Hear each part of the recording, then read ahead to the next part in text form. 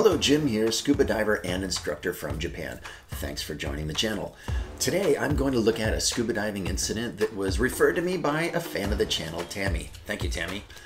This one, if you're a scuba diver, you might have seen this one out there. I actually hadn't seen the whole video before today. Once again, if you're this diver or anyone involved, this is just an analysis of the video to learn what can be learned and to make diving safer for other divers. So no ill intent meant about any of the divers in this. Let's go to the videotape. All right, now the background to this dive, apparently this is 2015, January, and it was in Cape Town. The person who originally, I think, there's several versions of this out there. The person who originally posted the version said that they're not an instructor, or I guess they're saying they're not a dive pro, and I guess this camera was just attached to their head. Now, immediately what I'm seeing here, I'm seeing this diver on the right. Now you're going to notice this when I start the video up again. This diver on the right is distracted. You can see that it's a she, that she is not as comfortable and she's not paying as much attention to the other divers. I recently posted something about rescue. Was rescue your turning point? And one of the things that rescue does, most people posted, it takes your attention from you, your skills, your ability, and puts it out, and you're looking around to head off other problems. As a dive leader, 99% of what I do, I'm trying to prevent problems and then solve problems. Hopefully the second category is less. And what I would be doing in this case, as a dive leader, always looking around at your herd, and I'd be noticing immediately that this diver is not as attentive. And what you'll see is when the dive leader or the person thumbing the dive motions her, you'll notice that she does not respond like the other divers. Check this out. All right, so first, boy, pretty green water. Huh? I get that occasionally. Any of you get that out there? Now watch, he's going to go around signaling thumbs the dive. Let's go up. And normally, as you know, you should repeat that gesture back to show that you understood and you agree with it. Now, notice that the diver who's going to panic doesn't even seem to recognize this gesture. That should have been one of the first warning signals. Thumbs up. Now here, look at this, right? So he's giving the thumbs up, and the one buddy who's in good trim is going to signal back. But look at the diver on the right, okay? Totally not looking at the signal. Now if this person filming here, I don't know if they're a dive leader or not, but if they are, this should have been a big signal. So that signal should have been received by this diver and acknowledged and repeated back. So a little bit, I'm not saying anybody's culpable here, but a little bit of this person should not have started surfacing if that person hadn't seen the signal to surface and recognized it and agreed. So this person giving the signal, if they're the dive leader, the dive organizer, whatever they are, right here is where they should have seen a problem starting. Let's start. Right, so that buddy acknowledged, the other buddy did not even look up. Okay, and it just moves on and starts the ascent. So here's where the problem starts, right?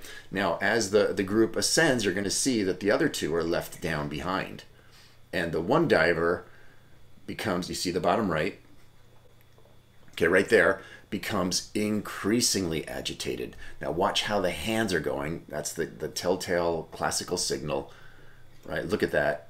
Probably the panic breathing, looking, the person moving back and forth, right, with the breathing effort. This is really painful to watch. This person must have been experiencing a tremendous amount of stress. Now, the video description says that this happened at 15 meters. So I'll guess that that's where, sorry, whoa, 15. The woman accidentally spits her regular and gives a panic attack at 15 meters deep. Oh, that's actually quite deep. I thought it was 15 feet. This is 15 meters. That's pretty significant. Let me rewind this back a little bit. So she is going to panic bolt from this depth. And boy, is that terrible. Hold on. Here we go.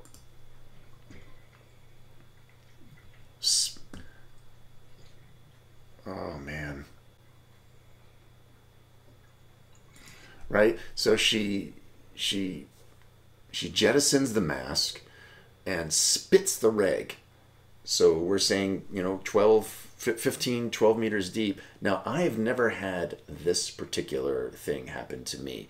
And here's where I'm very interested in other dive leaders and instructors out there. I'm very interested in hearing your experience. Okay. Now, apparently, we can't look well, but apparently this dive leader or whatever this person's position is, this person who has the camera probably latched onto her. And you can see he's trying, or she is trying to donate his or her reg, getting it into that panic person's mouth, which is the exact correct thing. So all we can imagine, person spits the reg, obviously they're going to be holding their breath, they're trying to get to the surface. From 15 meters, you can just about guarantee this person would explode, right? That they would have a lung overexpansion injury. So your only hope is to get a regulator in and get some breathing going. Now, really unfortunately, if the person's bigger than you, just stronger adrenaline panic, and if you can't stop it, there might be nothing you could do. In this case, she's relatively small, so it looks like maybe the person with the camera is able to significantly slow her down. It doesn't look like he ever effectively gets this regulator in her mouth. Let's have a look.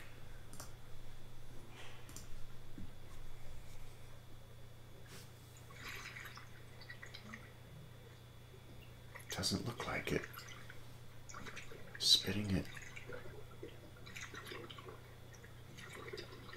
I can't see. Now I lost the bubble. Oh.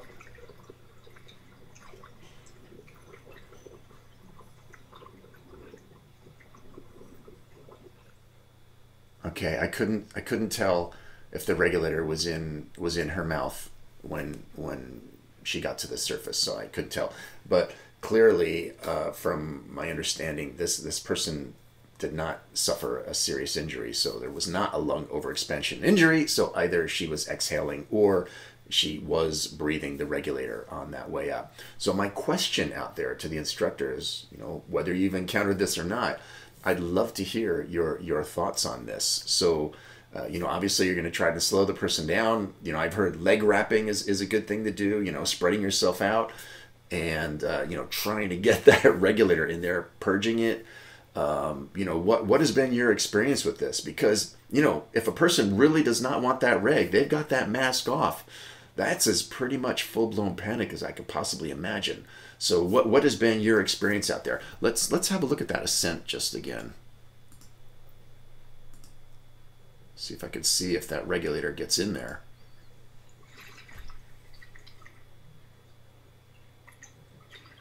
I should try to rip the hood off.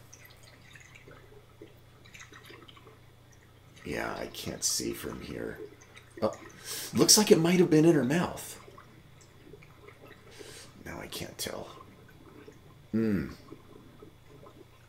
just can't see. Yeah, I just can't see. In retrospect, maybe her mask was flooding or something like that.